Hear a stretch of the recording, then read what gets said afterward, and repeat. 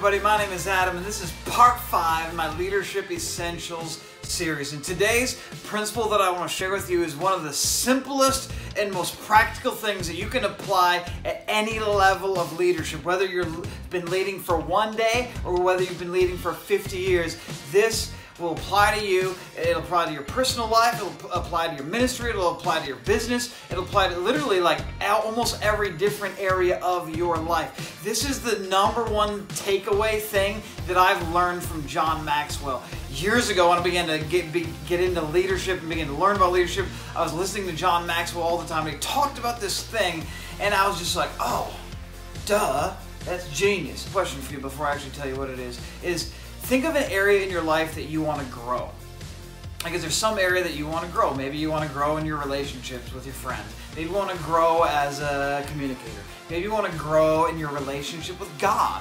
Maybe you want to grow healthier or in your fitness. Maybe you want to grow in your leadership ability. Maybe you want, think of any area of your life that you want to grow in. And let's be honest, I think all of us want to grow. Like everybody who I know, if you're a follower of Jesus, you probably would say, yeah, I want to grow closer to God. I want to grow in my relationship with God. So I'll say, all right, well, what's your plan that's in order to help you grow? And they're like, oh, well, I don't know, maybe like pray and read my Bible and stuff. What John Maxwell teaches and taught is that you need to have a personal growth plan. A personal growth plan. This is a plan of how you're planning on growing. Like, yes, you want to grow, but what are you going to actually do practically that's going to help you grow from where you are to where you want to be? And it seemed like, I was like, oh, duh. So he's like, what's your plan? You're going to do A, B, C, D. So if you want to grow spiritually, maybe that plan includes every day I'm going to spend 10 minutes in prayer, or every day I'm going to spend X amount of minutes reading the Bible, or every week I'm going to spend X amount of time worshiping, or whatever. And you can put some practical steps of, here's my plan, I'm going to do A, B, C, D, and those things won't guarantee your growth, but they will give you a plan so that where if you do those things, you are far more likely to actually grow, to actually accomplish what you're trying to accomplish than if you do not have a plan. Listen to me, this applies even if you don't lead anything and you're not a leader. This will just help you to lead yourself in life, because I think all of us want to grow. And that is develop and create for yourself a personal growth plan. And I would suggest that you make this plan apply to multiple different areas of your life. So think of all the different areas of your life that you want to grow in. So for me, a couple different areas that I would include in my growth plan would be spiritual life, my personal relationship with God. Number 2 would be my ministry life, like my youth ministry as a youth pastor. What are the areas that I want to grow in? Another area would be in my marriage, in my relationship with my wife. I want to grow. Another one would be as a dad. Okay, how do I want to? Do I have goals as a dad to become a better parent with my kids? Another area would be health, like your fitness, your eating, all that kind of stuff. Maybe you have health goals. Another area could be like if you're in school, it could be school or just growth in that sort of area. Think of all the different facets of your life, the different kinds of relationships you have in your life, and put all those things into your growth plan. And then under each of those categories, you can begin making a plan of, I'm going to do A, B, C, D to get to that goal. Okay? Pretty simple, but here's what I've noticed over the years. Ever since I've done this, sometimes I have this like active and happening in my life, and other times I've kind of slacked on it. And what I've noticed is the times when I'm focused on having a growth plan and following that plan, you're never going to guess this, it seems like I actually grow more when I have that in place. Now, something that goes right along with this is another like very popular leadership life concept, and don't tune me out, don't turn this off when I say this, but is you need to set goals.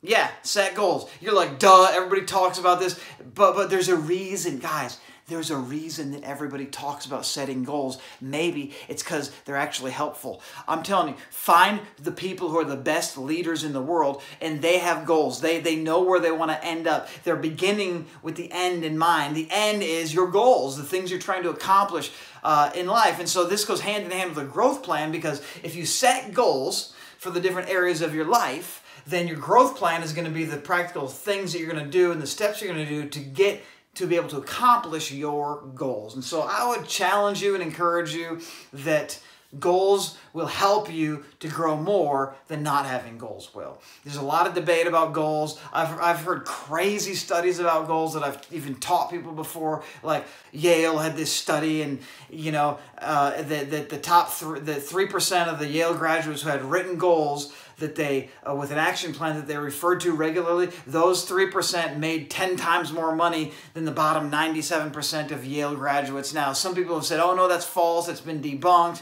Da da da da da.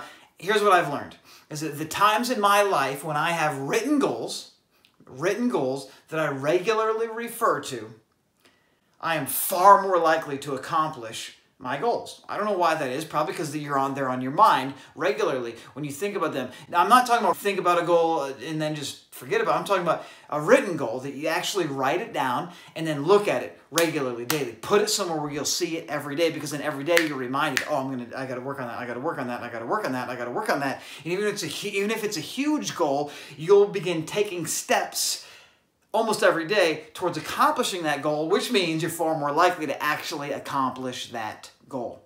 It seems pretty simple. It seems like a duh thing, but I'm telling you, experiment with this. Try this. Set some maybe short-term goals, maybe some goals for the week or goals for the month, and then write them down and put them in a spot where you'll see it all the time. What I did for 1 year of my life is I had like 6 key goals for that year that I was trying to accomplish.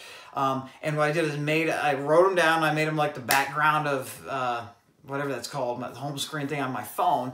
So it was always on there. So I was looking at it like, I don't know, whatever, how many times I look at my phone? 100 times a day, every day.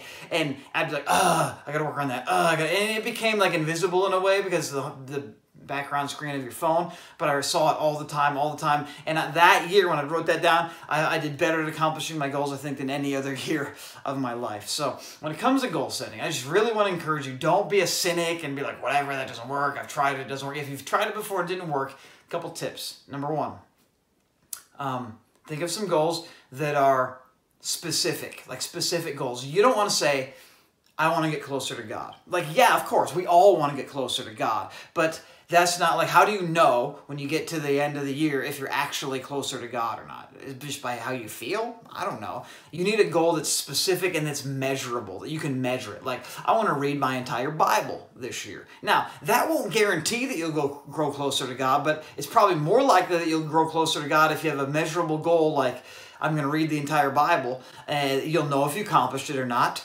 And then if you accomplish it, probably it'll help you to grow. So when it comes to spiritual things, sometimes it's weird to write tangible goals for spiritual things, measurable goals, but you can do it. Like, I'm betting if you make it one of your goals that for 10 minutes every day, I'm going to meditate on one passage of Scripture, and then you do that every day for the next 300 days, I'm betting then that you're more likely to have grown spiritually by doing that than if you didn't do that. And you can measure it. Yeah, I did that every single day for 300 days or whatever. You can measure that. You know if you accomplished it or not. And I'm betting that if you have a bunch of measurable goals that tie into your spiritual life, you'll be able to see actual spiritual growth happen in your life. So if you can do that with spiritual things, I think you can do it with everything.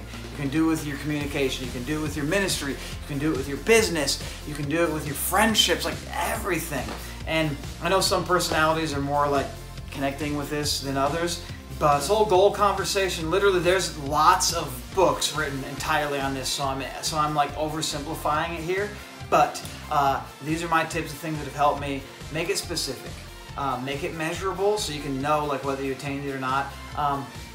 Make it where it's hard but not impossible. It's got to stretch you. It'd be like to actually challenge you to reach that goal. And then I think make it time bound, where it has a deadline. So by January 1st, I'm going to accomplish this, or by September 27th at 2 p.m., I'm going to accomplish A, B, or C. Okay, so have a deadline to that goal. If it's just like, you know, I want to become a better preacher. Well, dude, what? By when? And in what way? That's so vague. It's got to be specific. Like for me, it's like I want to be able to preach completely without notes by September 2nd, 2019 or whatever. Okay, that's more measurable. There's a deadline on it. It's I can see if I've done it or not. That's my leadership challenge for you today. And even if it's just a personal leadership challenge, is that write some goals down, set some goals, think big, dream big, set big goals, build a growth plan that's where you strategically think through and pray through, like, God, what areas do you want me to grow in? For me, I keep saying year, because for me, the way I do it is like over a year is a good setup. Some people, that's way too long and they lose focus and everything. So some people do this thing called 4x4, where they set 4 goals for 4 weeks, and then they have a month to basically accomplish these 4 different things. Some people do a 6x6, 6 things they're trying to accomplish in 6 weeks. Some people do 3-month goals or whatever. Like, try them all and see what one works is the most helpful for you, and then start implementing that into your life and go for it. I'm telling you, this is simple. This might be you might have already known all this, but my question is, are you doing it? Do you have written goals that you refer to regularly, that are specific, that are actionable, that have deadlines on them? We all want to grow. I want to grow, you want to grow. It's not going to happen just by chance. You need to be strategic about it. You need to be purposeful about it. You need to be intentional about it. And the best way that I've found to do that is to create a personal growth plan. We're going to write down, I'm doing A, B, C, D in these different areas of my life, because I know that those things are going to help me to grow in whatever area it is that I want to grow in. So there you go. Leadership Essential number 5. Let's put it into action, starting as soon as possible. Don't just listen to this video and be like, oh, thanks, Adam, that was a great tip. Thumbs up on the YouTube video. No. My challenge for you is, maybe in the comments you could leave this. What's one goal that you have for this year? Maybe what's one goal that you have for this month? Thanks for watching. Have a great day, and I will see you tomorrow. Woo!